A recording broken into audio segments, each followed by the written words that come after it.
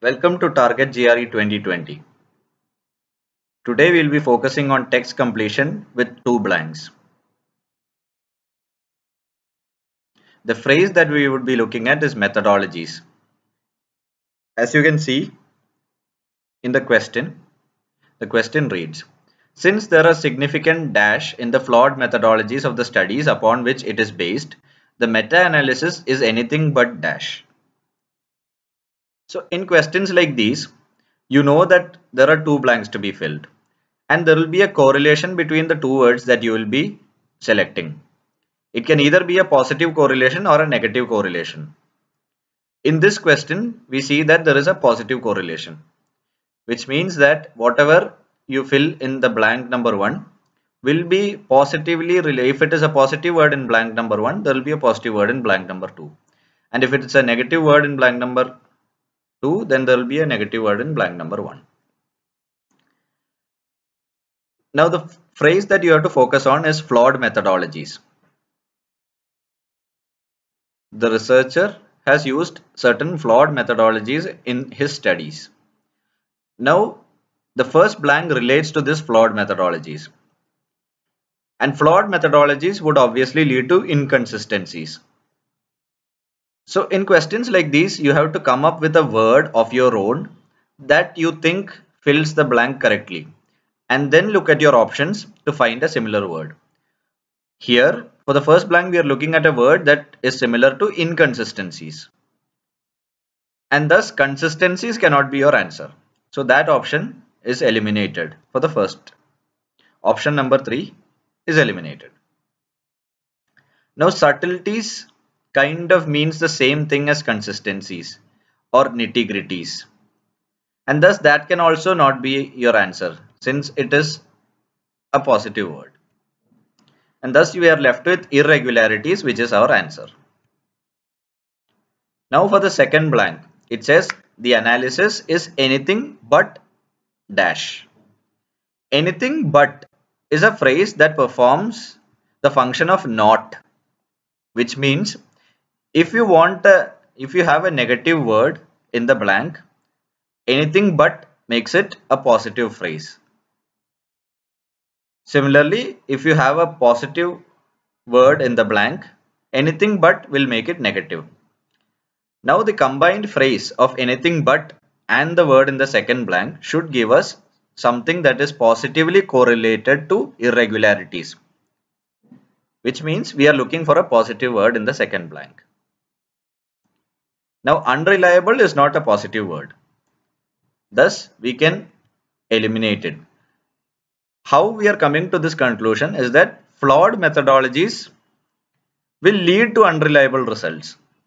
So if you write anything but unreliable, it means that the result is reliable. That cannot be the case in this question. Thus we are left with two words, intelligible and credible. Now credible is the most appropriate fit because we are talking of research studies and the credibility of it is dependent on the methodologies used, and thus we select that. Moving on to the next question. The word that we are focusing on is elaborate. Unable to eschew her well-known tendency towards dash, the speaker effectively turned a few-minute policy into an hour-long discussion dash on its history. So here the speaker has a tendency to speak a lot since she has converted a 5-minute discussion into an hour-long talk. Thus, she is elaborate in using her words. And therefore, we are looking at words which signify elaborate or going on for a long time. So the second word which is going to fill the second blank is a word that should describe the expansion of a few minutes into an hour-long discussion. If you look at your options, expatiation, which means the expansion into of something small into something big is the word that we are looking for.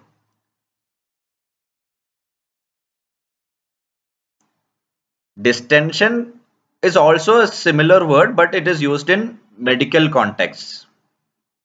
So that is removed. Repertory is not the word that we are looking for, since we have already concluded that expatiation fits the second blank appropriately. Now moving on to the first blank. The speaker has been elaborate, as you can see from the second part of the question. And thus, elaboration is clearly our answer, because the speaker is not precise. The speaker is, you cannot say that he is imprecise. He might be precise, but he is not concise. He is elaborate. Thus, that is not a precision, cannot be our answer. And terseness also does not fit the tense of the sentence. So that is removed. Thus, our answer is elaboration and expatiation. Moving on to the next question. The word that we'll focus on is interest. The question reads, although this historical figure had been a dash politician and a brilliant inventor, the professor found herself unable to dash the interest of her students in the career of a man with such outdated views. Now we know that he is a brilliant inventor, and thus it is likely that the first word that fills the first blank is also a positive word. Thus, it is unlikely that the first word is insipid or effete, both of which have negative connotations. Since he is a brilliant inventor, it is likely that he is also described using a positive word in terms of his politics.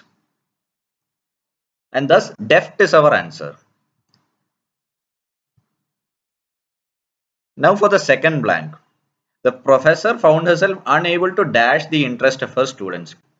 We are looking for a word that is similar to evoke. So, accrue and whet are two options that we have, which are similar. Tout cannot be our option, and that is eliminated because that is not about accumulating interests. So now accrue and whet. The difference between them is that whet is a much faster accrual. So instead of using just accrue, because this is about a talk, accrue being a slow process, we eliminate that word. And thus we are left with whet, which is our answer. That brings us to the end of this video on text completion with two blanks. Stay tuned for more videos so that you can crack GRE like all of us. Please like, share and subscribe.